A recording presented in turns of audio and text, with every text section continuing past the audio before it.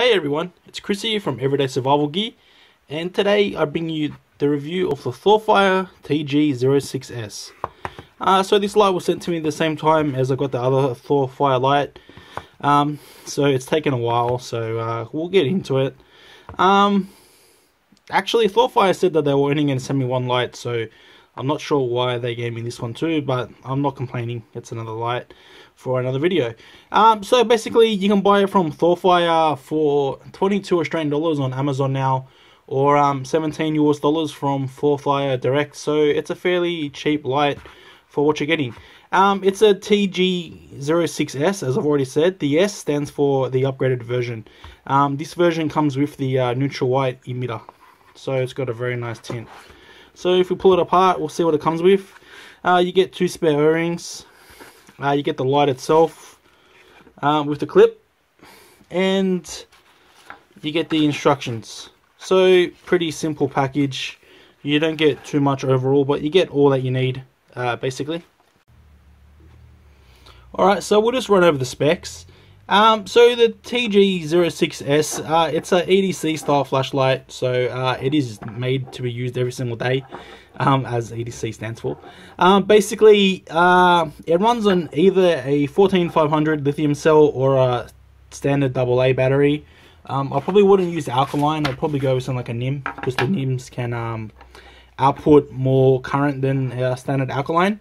Alkalines will start to sag at like over about 1 amp, when a NIM can happily put out up to about 10 amps. Actually, they're pretty decent. So yeah, as I was saying, we'll run over the specs. It uses a Cree XPG2 R5. So you can see it there. You can see from the phosphorus layer that it is fairly colored. So it does look fairly yellow. So the tint is neutral white on this emitter. It actually seems a little bit warmer than a neutral white to my eyes, but when we go outside, you guys will see what I mean. Yeah, so it uses either a AA or a 14500 battery. The size is approximately 96 mils in length, and 21 mils in diameter on the body. It weighs only 37 grams, so it's basically, without the battery, about half the weight of a standard S2 Plus. And because the S2 Plus uses 18650, you'll have to add in a little bit extra weight for the bigger battery too. It works by a tail switch, which is a reverse clicky. I don't know how well you guys can see that, but that's the tail switch there. Got no battery in it right now. Made of aircraft grade aluminium alloy and high efficiency reflector lens. If we have a look here, you can see it uses a SMO reflector and a glass lens. The glass lens doesn't look like it's AR coated, unfortunately. From what I can tell, I can't really see any hue there. Can you guys see any sort of hue? No, it looks pretty clear to me. It doesn't really matter that much because it's not outputting a monstrous amount of lumens anyway. It's only doing about 500 rated by ThorFire. So if we have a look around the light, you can see it's got a stainless steel clip, which is a reversible clip. So it can either fit on this side or it can fit as a normal clip too. Depending on what you like. If I try and take it off, it'll be pretty tough. I'll try. I'm gonna knock the camera. No, I'm not even gonna try. I'd rather have it front facing anyway, so it can sit on my hat. It's just much easier. You can see the knurling patterns there. Pretty standard for ThorFire. I kind of like this front part here. That's kind of like hexagon, even though it's not a hexagon because it's got more sides. But it gives you more grip when you want to undo the head. If we pull it apart, this is the tail cap assembly there. So it's basically like a big light that's small, if that makes sense. So you can pull everything apart and mod it if you really wanted to. So yeah, that's really clicky. This is the threads here. So you can see the threads are very well cut. I did lube them myself. I put on extra lube. I'm not sure how much lube came on it. I've had it now for that long. You can take off the front too. So like on all lights, the front isn't anodized, but the back is. That pretty much also, that lets you know like if you got it on the right way around or not. That's the driver board there. The one thing that's a bit weird is that it doesn't have a spring. So you know, you can add your own spring. I'm pretty sure ThorFire went that route because they couldn't actually fit the spring in, and then a normal cell. That's what I would be saying if I had to guess. So you will have to use button top or raised cells. So my two cells I've been using in this light are the ThorFire and a standard any loop. So you can see they're both button top cells. I think the lithium is actually lighter than the any loop. So you can see, you know, when the battery's in there, it sits about that high. So they do actually have room for the spring, but they didn't choose to use the spring for some reason. I'm not sure why. With the any loop, you can see, I think it's a little bit less space with the any loop actually. But you know, if we close it up, whoops, we'll be able to see that it works perfectly fine.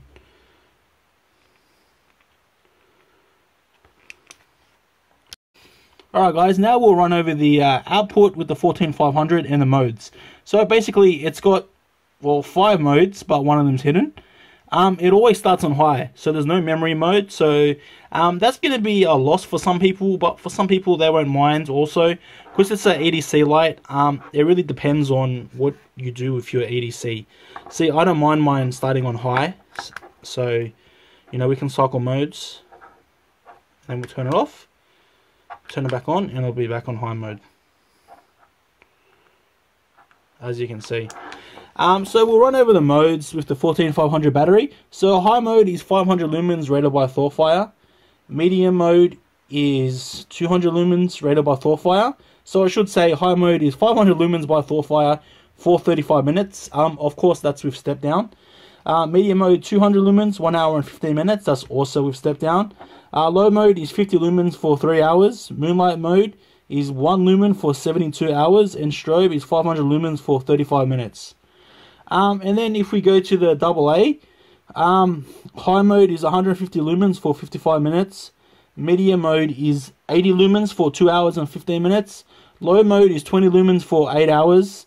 Moonlight mode is 0.5 lumens for 120 hours. And strobe is 150 lumens for 55 minutes. So you can see the modes are actually very well spaced. So we'll try it. Actually, I've got the any loop in here, don't I? Whoops. It does appear to be a little bit of PWM, but not on high mode, only on the lower modes. We'll change the batteries around and we'll see how it goes with the 14500 in it. Alright guys, now we'll try the TG06s with 14500 in it. Keep in mind this is an IMR cell. It's a regulator driver, so I don't think the IMR cells are really going to make a difference. You could use just about any cell in here and get a good result. So we'll turn it on, always on high mode. So not too bad there. High mode, 500 lumens. Oh, I didn't even double click, I only clicked once. Then we got medium mode, which is 200 lumens. Then we got low mode, 50 lumens.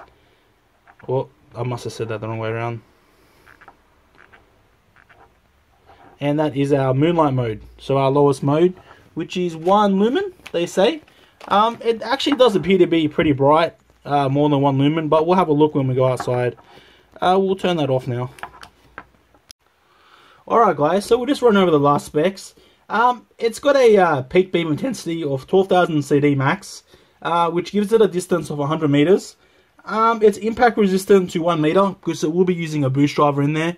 So I'm not sure how well the board is constructed. Like, I'm sure it's fine, but I wouldn't go like smashing it around way too much, because these boost drivers, they are a bit touchy. What else? IPX8 underwater to 2 meters and spare O-ring. That's pretty much all the specs there. So I figured we'll take all of these lights outside. They all run on 14500s also.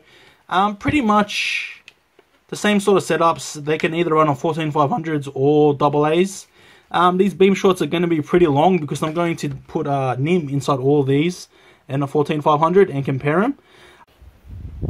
Alright guys, now we're outside with the ThorFire TG06s on high mode. So you can see it is super bright for such a small and compact light. If we shine it here on the car or on the chair, you can see how neutral white the tin actually is.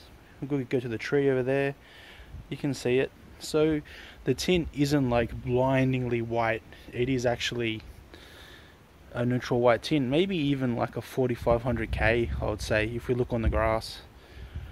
Well, what's left of the grass that's summer here now. So this is high mode, which is 500 lumens rated by ThorFire.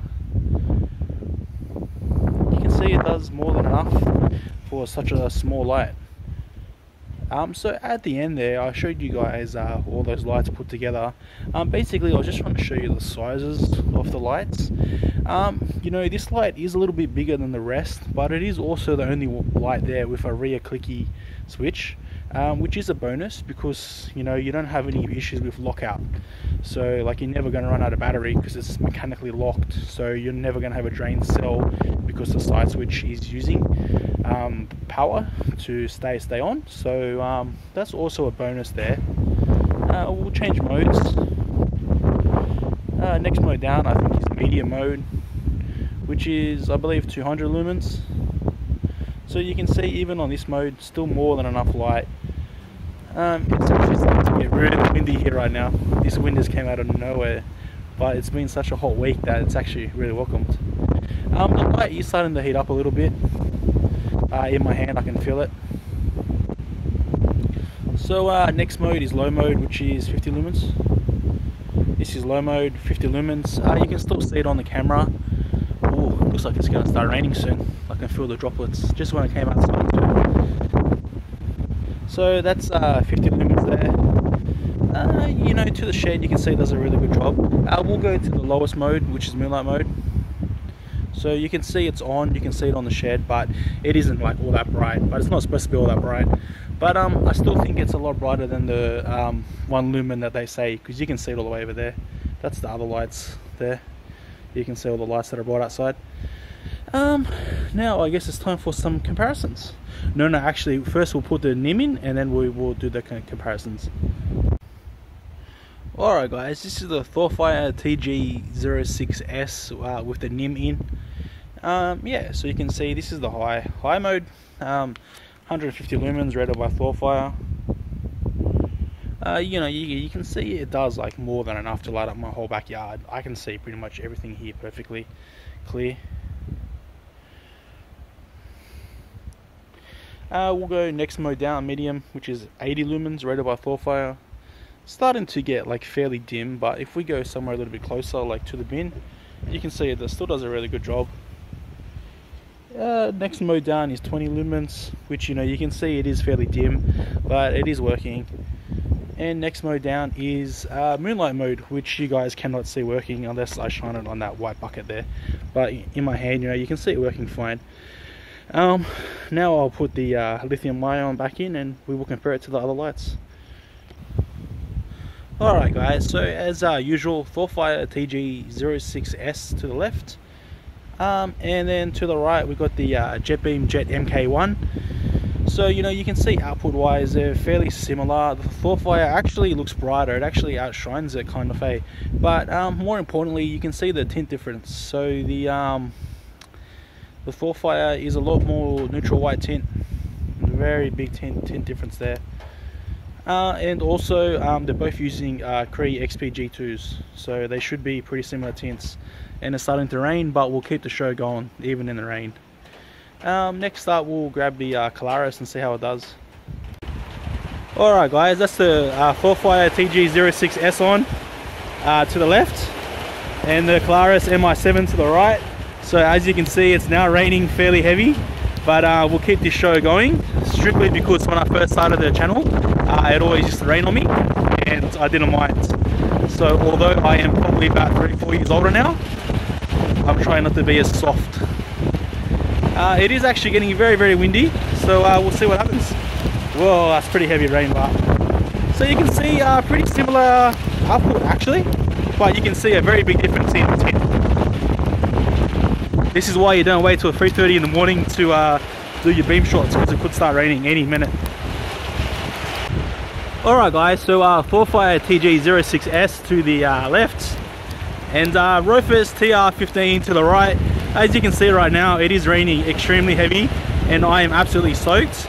But more importantly, we get the review done, because this is the first beam shots of 2018. So yeah, You can see a very big difference in tint also. Output wise, they're actually fairly similar. There's not that much difference in output, but tint wise there is a very big difference. So you know, the ThorFire, even though it's only rated at 500 lumens, don't be put off by the lumen output, because you can see it holds its own against all these lights. You know, I can take the rain, but now with the wind, because I'm soaked, oh, it's getting bad. Alright guys, it just started raining like that heavy that like this box got completely soaked within the few seconds that I was out there. And then like my lithium ion container too, that got soaked. So yeah, I'm gonna stand in the shed and change the batteries around, and then we'll head back outside and finish off the review, I guess. Alright guys, so this is the ThorFire TG06s with the NIM on its highest mode, the way it always starts. So the rain's kind of stopping and going. I did get absolutely soaked. I kind of got to go toilet now, but yeah. And then we'll compare it to the JetBeam Jet MK1, and the rain's coming back, so sweet. So JetBeam Jet MK1 there to the right, and ThorFire TG06s to the left. We'll cycle the modes on the ThorFire. So you can see output wise, the JetBeam does appear to be a little bit brighter, but I don't actually think it is. I think it's just the tint difference, because they are both rated at 150 lumens. But you can see they both do an outstanding job with NIM batteries. Next up, I'm going to keep the video rolling because it's a bit cold. Soft day, soft effort. Probably like you guys in America have got like minus because it's snowing there. Now this thing won't even start. Give me 1 second. Okay, that just clicked on. What's going on with this Colaris now? Okay, so that's the Colaris MI7 to the, why is it turning off? I might have to check this out for a sec. Alright guys, we are back. So as usual, on the left is the ThorFire TG06s, and to the right is the Colaris MI7. So I think this time around we can see the Colaris is clearly brighter, but it is rated at about 200 lumens brighter. I don't think there's any way that's 200 lumens brighter, but it is a little bit brighter than the TG06s. I don't know what happened before when I tried to turn it on, it wouldn't turn on, but all the batteries got a little bit wet in that rainstorm. So yeah, next we'll put on the Rofus TR15 and see how it does. Cycle modes there. Whoop, it's the biggest one in my pocket. Heaviest light too, actually.